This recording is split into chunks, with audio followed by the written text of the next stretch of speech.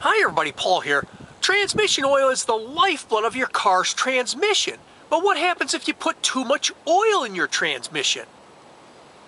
A common error that people make is putting too much oil in their transmission. This can result in expensive repairs, transmission replacement, or in the worst case scenario, having to junk the entire vehicle because it's not cost prohibitive. What are the signs of an overfilled automatic transmission? Number 1, leakage of transmission seals. Number 2, puddles of transmission oil underneath the vehicle. Number 3, foamy transmission oil. Number 4, transmission overheating.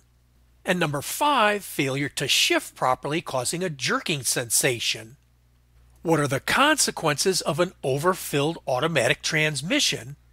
Number 1, oil starvation. Number 2, reduced lubrication. Number 3, reduced cooling. Number 4, increased friction. Number 5, increased wear. Number 6, damage to seals. And number 7, damage to parts. If your automatic transmission has a dipstick and shows that it's overfilled more than a 1/4 inch past the maximum or full mark when the car is idling and the transmission oil is hot, then be sure to remove some before it causes any damage. The easiest way to remove some is normally from the drain plug on the transmission drain pan. Or you can siphon some out from the transmission dipstick oil filler tube. If your automatic transmission does not have a dipstick and you think it might be overfilled, then be sure to remove some as instructed by the manufacturer before it causes any damage. What are the signs of an overfilled manual transmission? Number 1, leakage of transmission seals.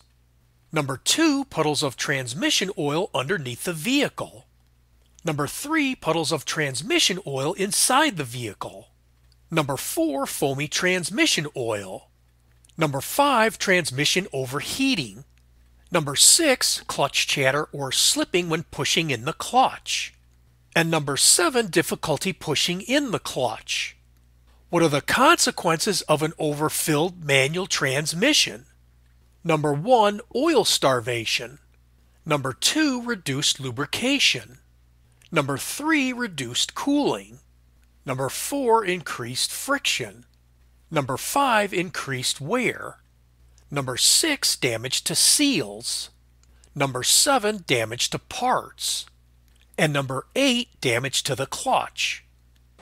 If you think your manual transmission might be overfilled, then be sure to remove some as instructed by the manufacturer before it causes any damage. Transmission oil expands and contracts a lot more than motor oil, which is why it's critical that the transmission is not overfilled. So does overfilling a transmission instantly cause damage? It's not likely, but eventually it will cause early failure.